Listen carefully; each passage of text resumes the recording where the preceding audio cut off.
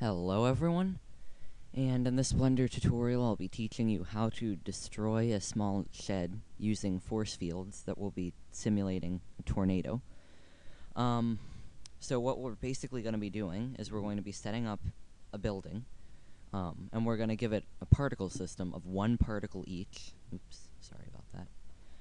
And this particle isn't going to move anywhere. It's just going to sit there idly. So it's just going to be sitting in the center of the mesh, no physics or anything enabled on it. And then when the force field comes along, it's going to pick up the particle and fling it around. And we're going to use an explode modifier on each of the meshes, so that it actually picks up the whole mesh and not just the particle. So let's get started by building something. I'm just going to create some wood planks first. So I'll just scale this down along the z-axis, maybe down to about there for now.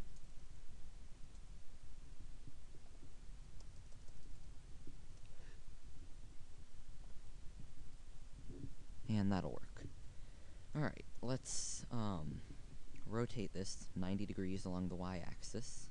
Oops. That's RY90. Move it over here, and we need to give it a particle system now.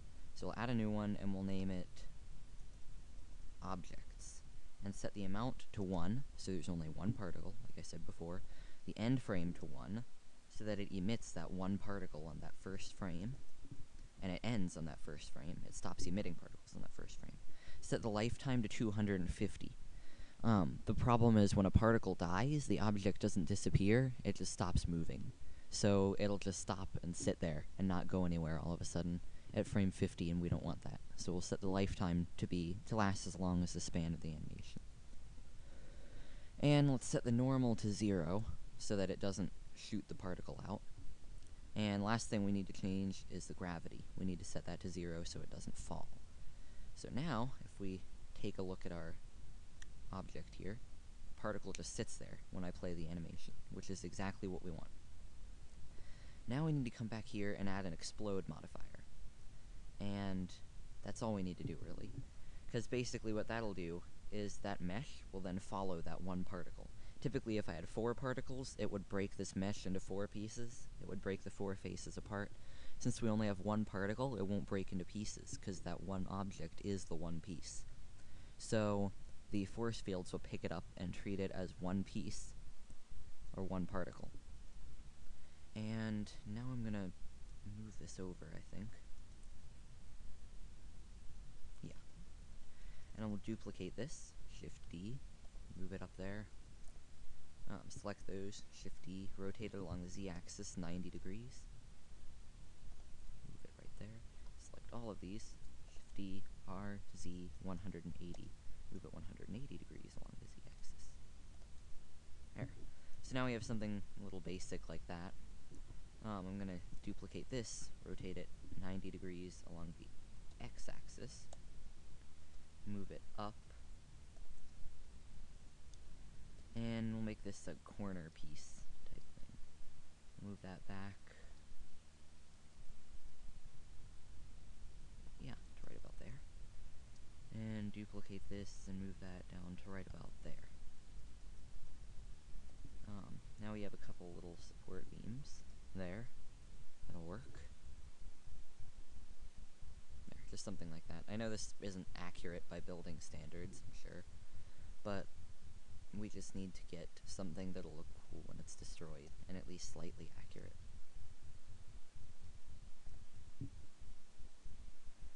Alright, I've got those. I'm going to duplicate those. I'm going to move them over there. And I'm going to not select that because we don't want it. Duplicate that, rotate it 90 degrees along the z-axis, so that now we have all those. Get rid of that. That should be a good height. Maybe not, though. Yeah, let's duplicate that. Move that up. I think I like that a little better. That's more shed-like. It's not more house-like. Alright, let's select those. I was gonna say I would deselect those, but I don't have a mouse plugged in, so I don't have a middle mouse button. So, select those that way. There we go. So now we have those selected, and let's just move these up. And just start duplicating them, moving them upwards. I think I missed one. Yes, I did.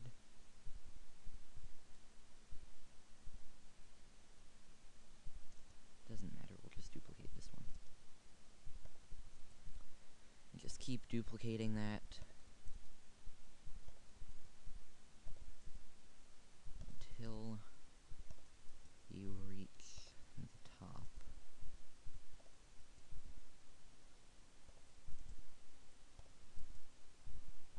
So that we have some sort of shed now. There, like that. And actually I'm going to select... Now let me undo those last couple ones. Because I would like to select these and scale them in, or out actually, so that they don't interfere with the rest of that. Now I'll just select all of these, all of these, all of these, and all of these. Duplicate them up, duplicate them up, and delete that top row, because we don't need that. Okay, that'll work. I'm not going to bother with the floor, because I don't think it really matters in the end, at least not in this case. So let's add a roof now. So we have all those particle systems set up on those objects. We go into wireframe mode, or wireframe view, we can see them a lot better. So let's add a plane, and move it to the top.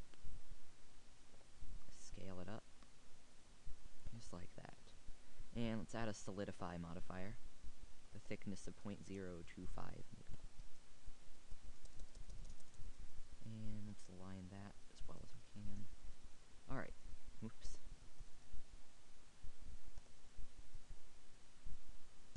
There we go. So now we have a roof of some sort, but we have to be able to destroy that too. And that one I'm not going to have it come out as one piece, because this will break into a bunch of pieces, because it's either shingled or it's not a very stable material, so it's going to break up. So let's go in here, and let's make this, let's name this particle system roof. And let's make the amount 500, and let's set the end frame to 1, so it emits all 500 particles on frame 1. Lifetime of 250, normal of 0, gravity of 0. So now they shouldn't move anywhere, which is accurate. And let's, actually I'm going to move that above the solidify modifier there. And let's add an explode modifier, and we're going to enable cut edges. So now it'll cut the edges to give a more jagged appearance. Now let's tab into edit mode here, subdivide this 10 times. So now we have a little bit more to work with. And then one other thing I typically do is I go under faces, under mesh, faces, quads to tris. So I converted all the squares basically to triangles. In most cases triangles aren't a good idea to use, but in this case they are, because we're not well, we are animating, but we're animating the destruction of the roof, and it'll make it look more jagged that way, and it'll have more detail. We press Alt-A, nothing should happen. It's running a little slow, because, oops. If something like this happens, press Tab to go into edit mode, and Tab to go back out, and that fixes it. And for some reason it does that, I don't know why. So let's set up the particle systems now. Not the particle systems, the force field. So we'll start with a vortex, and I'm going to set the size to 2.5 so I can actually see it. Move that right about over here. And we'll set the strength to about 2.5, I would say. Alright, but if we just did this now, all of that would be affected, which we don't want. We want it to affect it as it moves over there. So it can't be affected when it's all the way over there, because the force field is all the way over here. We don't want it to be affected until the force field gets closer. So to do that, enable maximum, set the size to 2. So now it won't destroy anything until it's in that little circle around it that we just created, which is perfect. So if we press Alt A, nothing is destroyed. I'm going to move that above the Z-axis. Alright, so let's animate this. Let's press I, insert a keyframe there, 250, move it to about there. I, insert another keyframe. So that now if we play, should get something like this.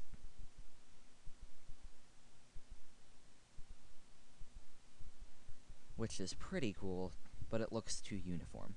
Way too uniform. So we need to break it up somehow. And we're going to do that by adding a texture force field and applying a clouds texture to it. So set the strength to 2.5, enable maximum, set that to 2. Let's add a new texture, clouds texture, right there. Name it variation. And let's load that texture on there. Move it over there. I'm going to set that size to 2.52 so I can see it a little easier. Insert a keyframe for location there. Frame 250, move it over there. Insert a keyframe for location, but I just realized that I made a mistake anyway. We have to move it up. So insert a keyframe for location there again. And move it up over here, and insert a keyframe for location again. There we go. Alright. And so now, if we play our animation, just like this, again, it's running a little slow. Apologize for that. Then it should destroy it in a much better way. Pieces do just sort of fly off, and it looks kind of weird. I haven't found a workaround around that yet. That's because there's no gravity enabled. We could animate the gravity value, set it to be enabled at a certain time, but unfortunately if we did that, then all of the shed over here would just collapse, and at least some of it would still be standing when it was done. So yeah, I haven't found a way around that quite yet. But if I do find a way around it, then I'll be sure to. And I think that's just about it. So, yeah. I hope you enjoyed this tutorial. It wasn't very long. At least I don't think it was. And I hope you learned something from it. And I hope to see you again on the next tutorial, whether it be video or text. I haven't decided yet. So, thanks for watching, and bye.